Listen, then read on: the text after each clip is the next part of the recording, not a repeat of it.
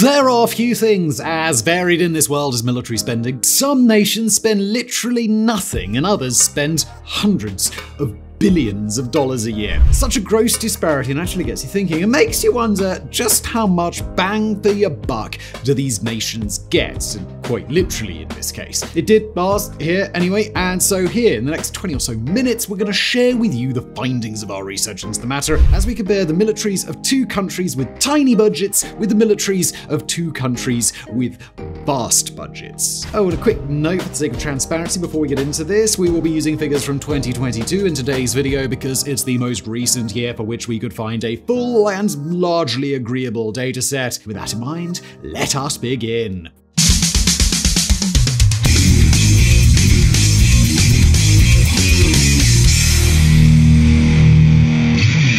Okay, let's talk about War Thunder. This epic game is sponsoring today's video. Imagine dominating the skies or crushing the battlefield with tanks, planes, even ships. War Thunder has it all. And the best part, you don't need a supercomputer. You can play on PC, PlayStation, or Xbox will do, and still the detail, the graphics, mind-blowing stuff. You can even see inside your tank when it gets hit. So a shell goes through, shrapnel goes everywhere, and you're like, oh, so that's how I got destroyed. It's very nice. There are 3 ways to play: arcade for fast-paced action, realistic for balanced challenge, or simulator for hardcore pilots and tankers. Plus, customize your ride with killer skins and historical markings. And here's the kicker: it's free, but there's more. For new and returning players who haven't played in 6 months, get a massive bonus pack. Premium vehicles, the exclusive Eagle of Valor decorator, 100,000 silver lions, and 7 days of premium time. But hurry, it's for a limited time only. Just make sure to use the link in the video description or the pinned comment to sign up. Thank you to War Thunder for sponsoring, and now back to it.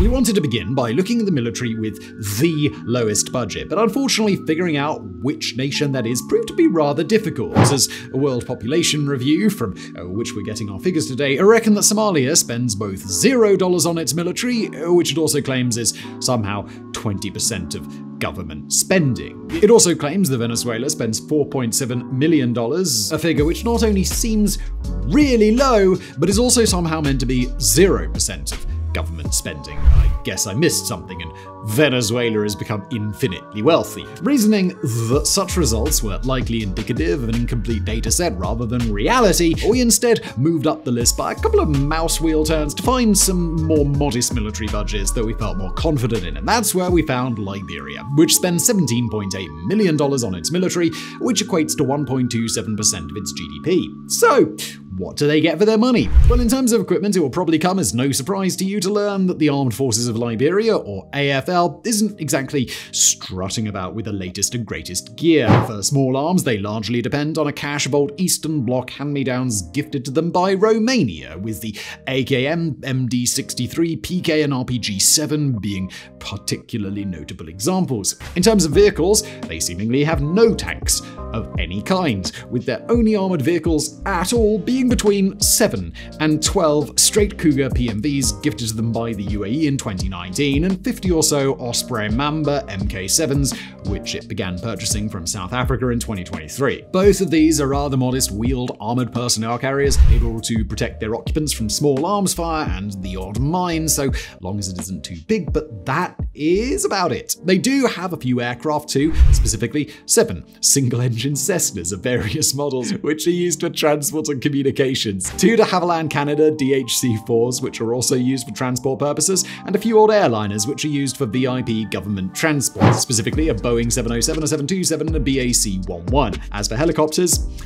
no, there are no helicopters. As for a navy, Liberia, also not there, although it does have a Coast Guard, which operates 2 Defender-class boats that were donated by the US in 2011. In case this type isn't familiar to you, a Nimitz-class aircraft carrier, they are not, having a crew of 4. For teeth, in Liberian service, they each sport a single DSHK machine gun, which themselves are typically assumed to have been gifts from Romania. But just how many people don the camo BDUs for Liberia? Their equipment list might be a bit past it, but maybe Liberia isn't able to unleash such a vast human wave of modestly armed people upon its enemies that it inspires abject terror into its regional adversaries. Well, no, that's not the case.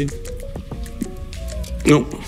Instead, the AFL currently has no more than 2,000 members, barely a regiment or two by normal military formation sizes. As for what it does with those 2,000 members, the AFL makes modest contributions to various peacekeeping efforts all across Africa. The first undertaking was a platoon-sized, i.e. 20 to 50 soldiers or so, contribution to the UN Multidimensional Integrated Stabilization Mission in Mali, which, as well as being a mouthful, lasted from 2013 to 2023. Despite the modest size of their contingent, however, they did a cracking job, all things considered, with peacekeepers of other nationalities, often noting both the professionalism and commitment of their Liberian comrades. This was then followed up by a similarly sized deployment to the United Nations mission in South Sudan in 2019. This one's still ongoing, and again, the Liberians seem to be doing their country proud, as exemplified by 9 of them being decorated for conduct, most becoming in 2022.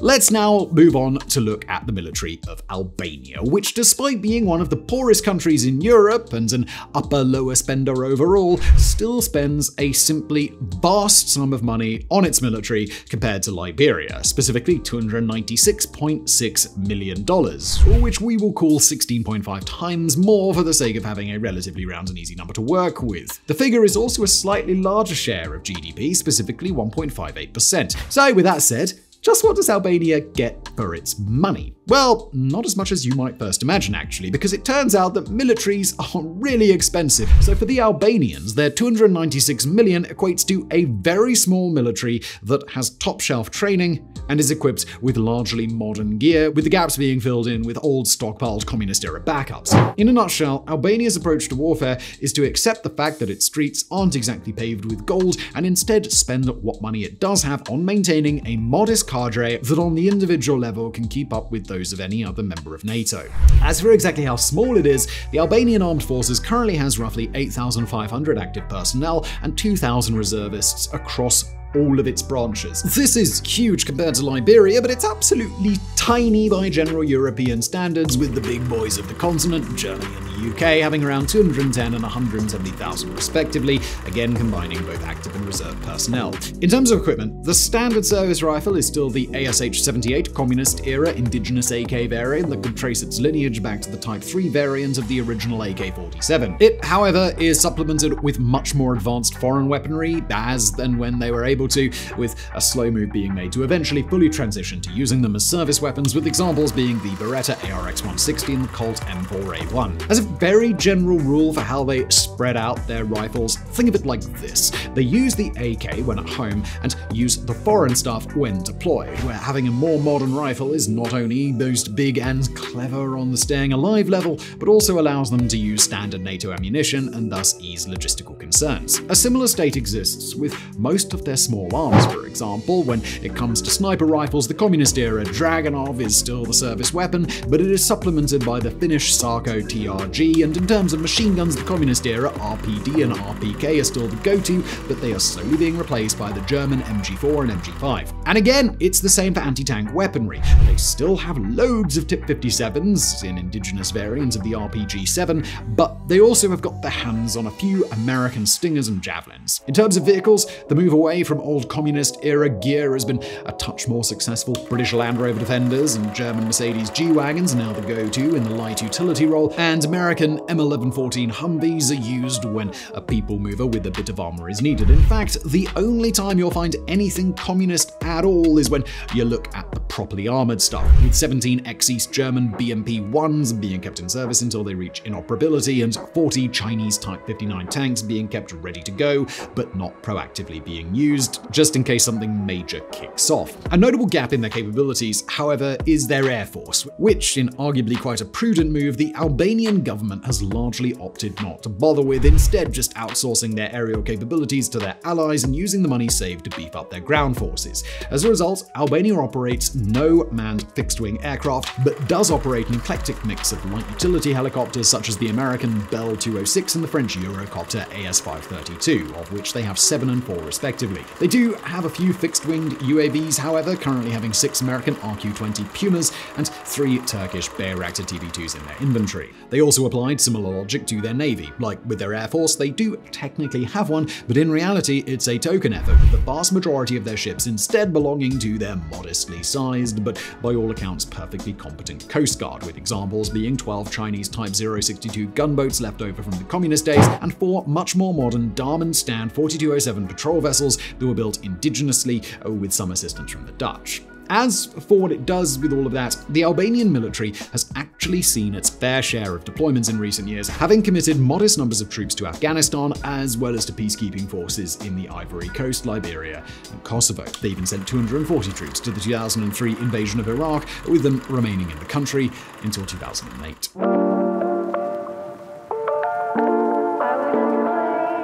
As we said back in the introduction, for our third entry today, we're going to move on and look at one of the big boys of the military world to see how things are done on the other end of the scale. Specifically, let's look at China. But just how big is their budget? Well, put it this way. Take Albania's budget and pop 3 zeros on the end of it. Because whereas Albania spends $296 million on its military, China spends $298 billion on its military. Or put it another way, for every $1 that Albania spends, China spends over $1,000. Thanks to this vast budget, then, the byword for China in this chapter, perhaps unsurprisingly, is bigger. This is exemplified by troop numbers alone, because China currently has over 2.5 million soldiers on the books across all branches of its military, split between a little over 2 million active troops and a smidge over 500,000 reservists. As for their infantry equipment, we'll cover it double quick as we have a lot to discuss in this chapter, but just know that it's all indigenously made, in stark contrast to the other militaries we've looked at thus far, and according to most analysts, it is all typically decent stuff, easily on par with the gear from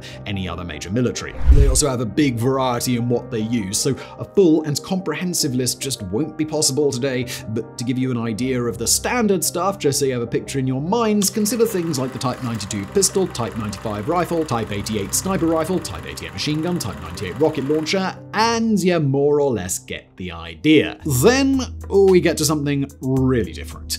Vehicles. Consider the fact that up until this point, we were dealing with countries that either had no tanks or a handful of old obsolescent tanks, and then further consider the fact that China has over 5,000 tanks. Included within is 2,500 Type 96s and 1,300 Type 99s, both of which are generally agreed upon as being competitive with basically any other tank out there today. You're probably starting to get an idea of how vast the gulf in capabilities between China and somewhere like Albania is. And then there's the Navy, because not only does it actually have one, but it also has the largest navy on Earth by number of hulls. Period, with 680 ships currently in service. Included in this figure are 3 aircraft carriers, the latest one of which, the Type 003 Fujian, likely cost more than the entire yearly budget of the other 2 nations featured in this video thus far combined. Exact figures are hard to come by, as Beijing isn't exactly forthcoming with such information, but most estimates by Western analysts place the figure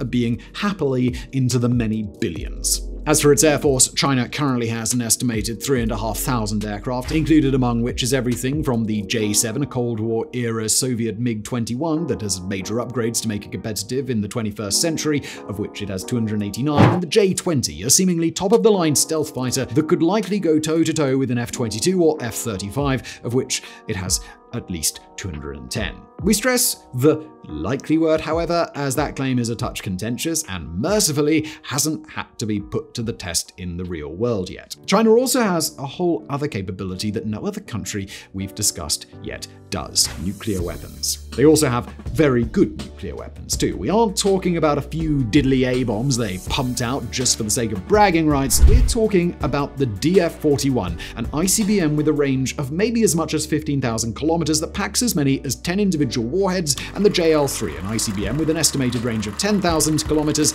that carries 3 individual warheads, and thanks to it being carried aboard the Type 094 submarine, the JL-3 can be targeted anywhere in the world. All in all, as things stand today, China has between 400 and 500 warheads by most estimates. Isn't it mad the difference a few zeros can make?